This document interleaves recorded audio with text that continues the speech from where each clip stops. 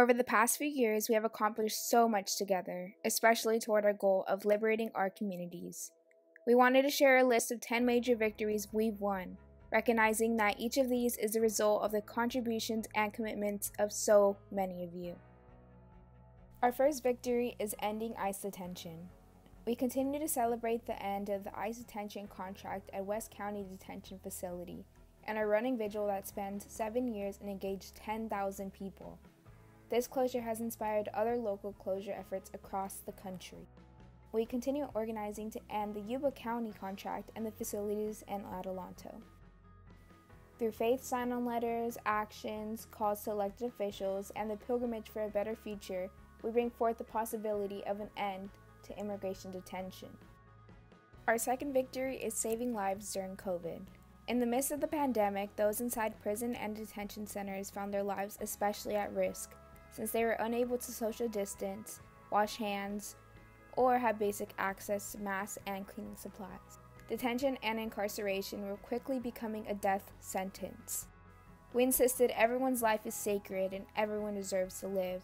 Through interfaith outcry and public action combined with legal actions from our partners, today the number of immigrants held in ICE detention in California is down 57%, and the number of those held in prisons is down 33%. We celebrate this acknowledging that prisons, jails, and detention centers are notorious for medical neglect and always a health risk, pandemic or not. Our third victory is providing support and accompaniment to new asylum seekers through our Nueva Esperanza accompaniment program.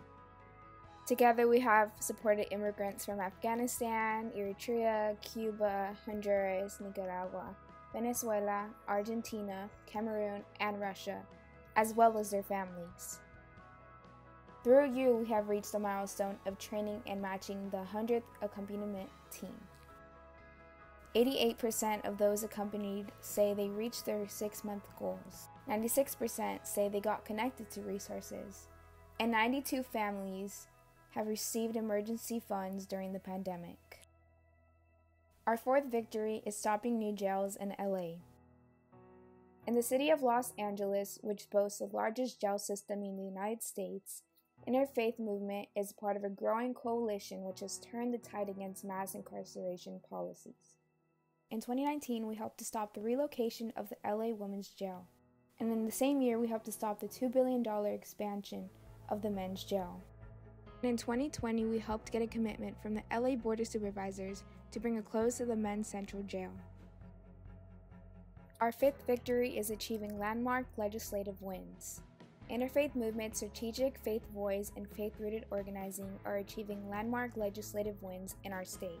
California's ban on for-profit prisons has set a nationwide trend, with similar laws in Nevada, Illinois, Oregon, Washington, New Jersey, Maryland, and New York.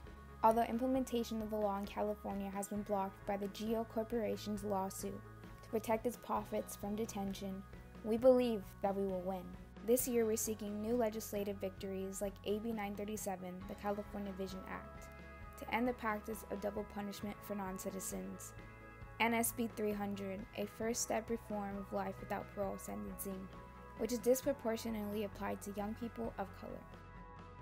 Our sixth victory is winning freedom campaigns and deportation defense.